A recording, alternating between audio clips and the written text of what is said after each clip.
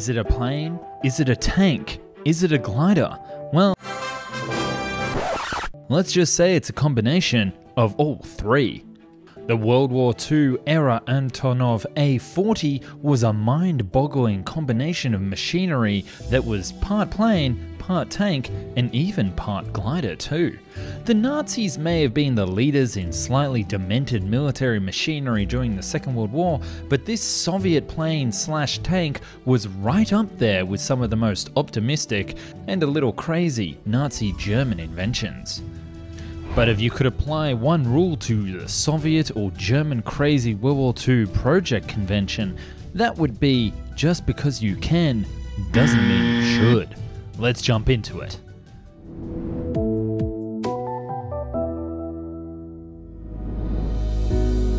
I've covered quite a few weird and wacko flying machines on this channel, but a few as quite as weird and wacko as the one I'm going to talk with you about in this video. This one takes quite a bit of beating in the bizarro stakes, trust me. The concept of the Antonov A-40, which was sometimes referred to as the A-40T or KT, was actually quite simple. Devise an aircraft that doubled as an armoured vehicle too, so that it could swoop into a battle zone as quickly as possible, then once landed the aircraft could detach its wings and transform itself into a battle-ready tank. However, the chief purpose of the A-40, which the Russians dubbed the Krylia tanka, or tank wings, was the ability to fly tanks into needed battlefields as quickly and efficiently as possible. Mobility and flexibility were key to the A-40 design concept. The assumption was that the flying tank could detach from its towing aircraft some 20 to 26 kilometers or 12 to 16 miles from the target, and then glide silently down into the battlefield where it would engage the enemy. The aircraft was specifically designed to operate as an engineless glider and thus fly stealthily and at low altitude into the combat zone. The bulk of the craft would be one of the lightest Soviet tanks available, the T-60. This particular light tank was considered an excellent choice by the Soviets, given that it was easy to mass produce and could be assembled in automotive factories using a wide range of automotive production assemblies and parts. It was compact in its dimensions and had what was considered a manageable weight. Also, the tank only required 2 crew members to commandeer it. On the ground, the tank could move up to a speed of 45 kilometers or 28 miles per hour, with a total of 6,045 T-60 tanks produced in the war from 1941 to 1945. But this special version would have had fabricated biplane wings attached to it, as well as a twin tail for much needed stabilization. The biplane wings were made of ultralight plywood and fabric, with a wingspan estimated to be just over 18 meters or 59 feet, as well as an overall area of 85 square meters or 923 square feet. Each biplane wing would be unstaggered and feature a pair of tail booms with twin vertical surfaces and a high-mounted single horizontal surface. Aerodynamic controls for the craft comprised of a single lever that operated all flying surfaces from the driver's position. Or I suppose in this situation, the pilot technically. The A-40 would immediately drop the cradle to which the wings were attached once the tank was deployed onto the battlefield.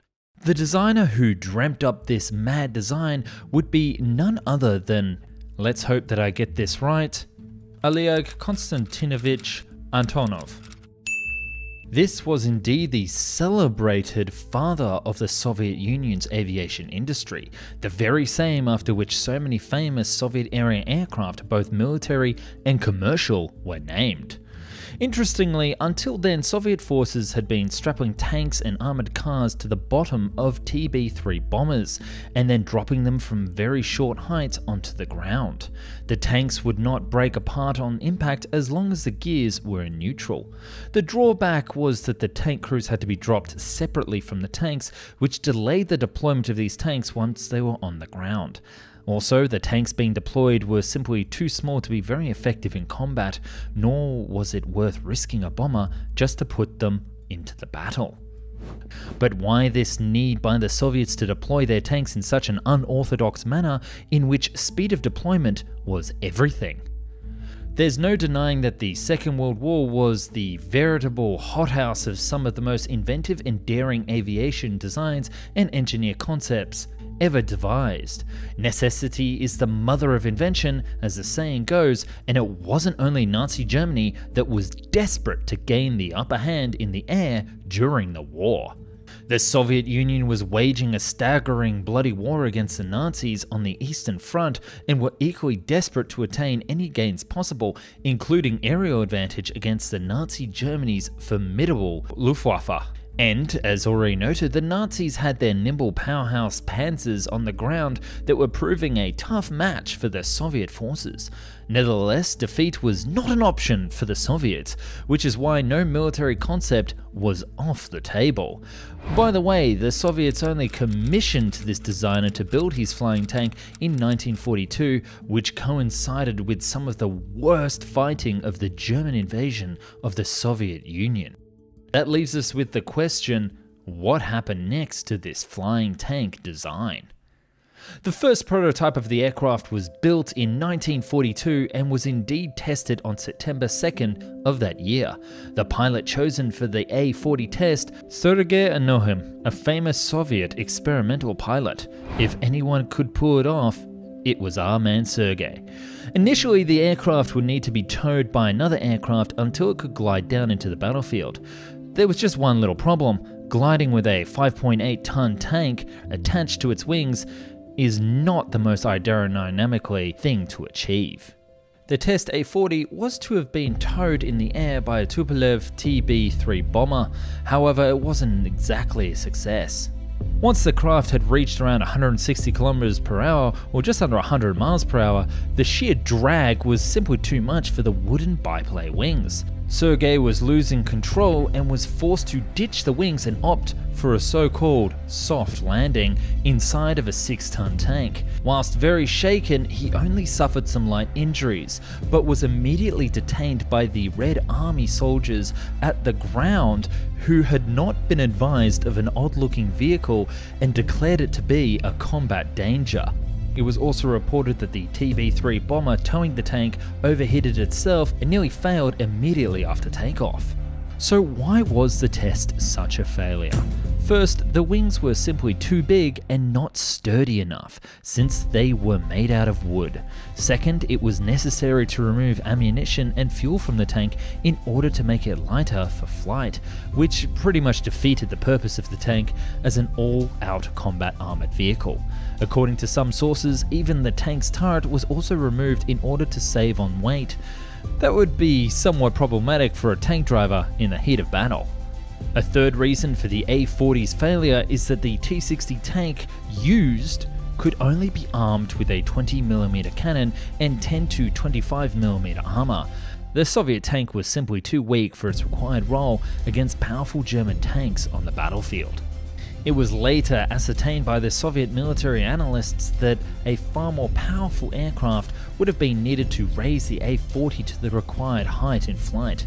That aircraft would have been the PE-8, a powerful strategic bomber used by the Soviets for deep air raids and the bombing of Berlin during the war. But here's the catch. The Soviet Union only had 80 of these bombers, making the A-40 project even more logistically non-viable. That would be the one and only test done of the Russian flying tank. Even with the failure of the A-40, the Red Army continued to work in the field after the end of World War II, which resulted later during the Cold War in the successful family of tanks that could be airdropped and which also have amphibious capabilities, the BMD. In the end, it seems, the flying tank concept wasn't that crazy or harebrained after all. Speaking of ideas that aren't that crazy or harebrained, Found and Explained is currently looking for new Patreons. That's right, you can become a sponsor of the channel yourself by going to our Patreon page, or becoming a channel member if you prefer. This will give you access to videos early, behind the scenes, suggesting ideas, and chatting with me directly. So jump it on and check it out. Thank you again so much for watching.